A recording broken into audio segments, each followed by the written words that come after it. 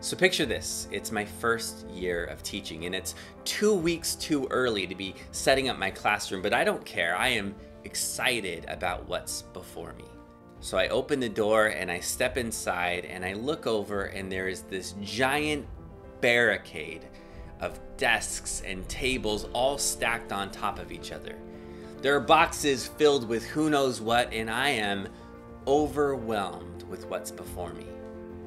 I'm not sure how I'm going to set up this space, and I look over at the teacher's desk and there is a giant gift basket with a big red bow on top. So I walk over, I untie the bow, and I look at the little note that says, "From your mentor teacher."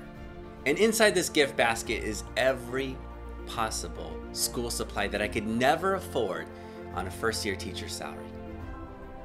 There are the Astra Bright papers that will burn your eyes off, and there are the Mr. Sketch markers where every time you uncap the marker, it brings you back to that nostalgic moment of smelling each and every one of those smelly markers. And there's the sticky notes with every color imaginable, and there's enough of the dry erase markers to last an entire school year. But it turned out the best part of this gift basket was at the very bottom. There was a card about this big, and it read, "New teacher card." It was laminated, of course. But on the back, there was a note. And it read, "Play this card every time you mess up.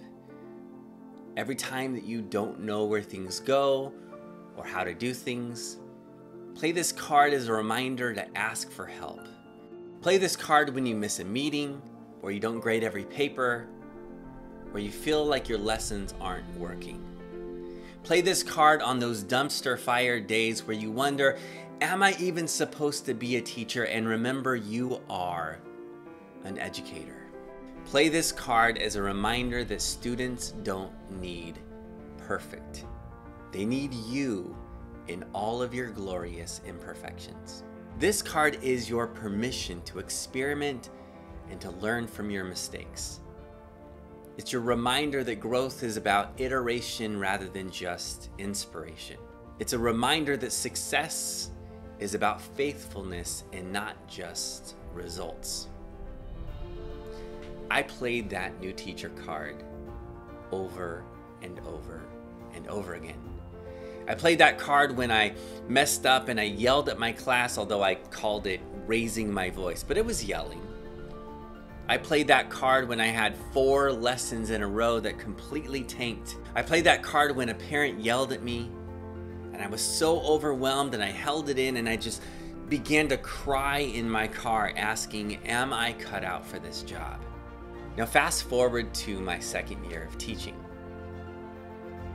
I'm clearing out the classroom space, reorganizing my school supplies, and I noticed that card again, laminated, sitting there on my desk. But this time I noticed something I hadn't seen before. Under the spot that read name, there was an expiration date, and next to it, it read never. I wasn't sure what to think about it at the time. It seemed odd. But then I began to think about this notion of never expiring. The truth is, I still felt like a new teacher. And so I played it again my second year. And then I played it again my third year, and then my fourth year, and then in my fifth year, I gave it to my student teacher. But I still continued to play the new teacher card, even if I didn't physically have it with me. Because the truth is, I will always be a new teacher. Because every year is a new group with new students, new situations, new experiences, a new community we will form, and I want to lean into using new practices as well. I've had so many times when I felt like this brand new teacher, when I began to teach self-contained all subjects, and I was like, I feel like a new teacher all over again. Or when I moved up to the university level, working with pre-service teachers, and I felt like I'm a new teacher all over again. Or when I began to teach virtually and I wasn't sure what I was doing and I felt like a new teacher all over again. Or during the COVID years when we were socially isolated and nothing felt normal anymore and I felt like a new teacher all over again. And I've learned that being a new teacher isn't about the years that you've taught. It's about a mindset. It's a mindset that says, I will continue to learn from my mistakes. I will try new things. See, the new teacher card is an invitation to innovation.